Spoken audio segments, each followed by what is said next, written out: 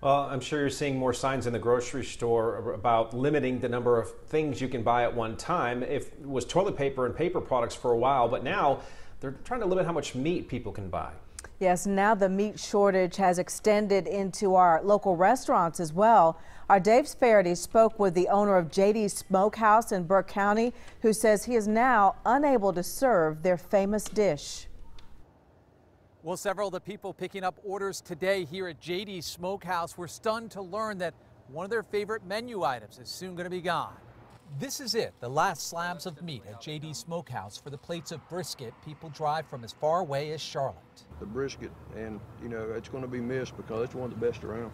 The restaurant still has barbecue pork and chicken, but meat prices have steadily climbed with COVID outbreaks at meat processing plants nationwide.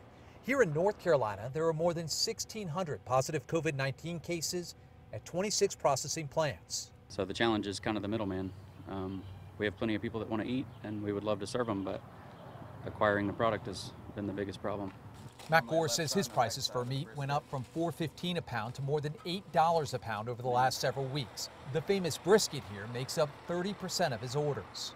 I guess we're sad that the supplies are so short that they are going to run out, but we're going to go get our brisket, hopefully.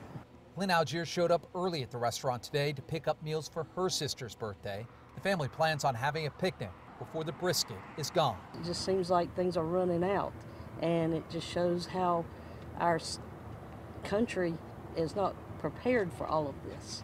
And the owner here doesn't know when he's going to be able to get meat again, still serving though barbecue pork and chicken while employing about 50 people.